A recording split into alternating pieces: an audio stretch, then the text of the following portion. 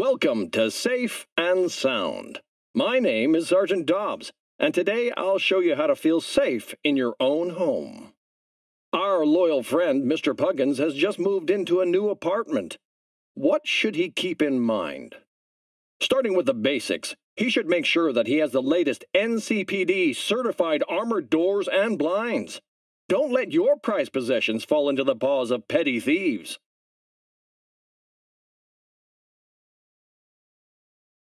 But in the event any criminals do get inside your home, it's always smart to be prepared. That's why Mr. Puggins keeps a weapon in every room, always within arm's reach. And for you folks who consider no price too high for your safety, consider installing your own home turret system to take care of even the nastiest intruders. If you prefer the personal touch, hire a private security guard from a reputable corporation. It appears Mr. Puggins learned the hard way that any old gun for hire could shoot you in the back at the drop of a hat.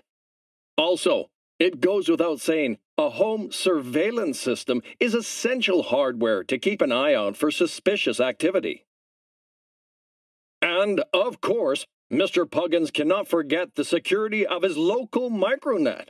You wouldn't want to give a nefarious netrunner access to your washing machine, would you? Last but not least, invest in a Kevlar vest. With an added layer of protection available at all times, Mr. Puggins no longer fears the occasional stray. Bullet, that is.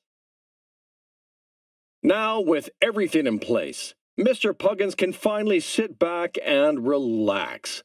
After all, there's no place like home. That's all for this episode of Safe and Sound. Stay alive out there.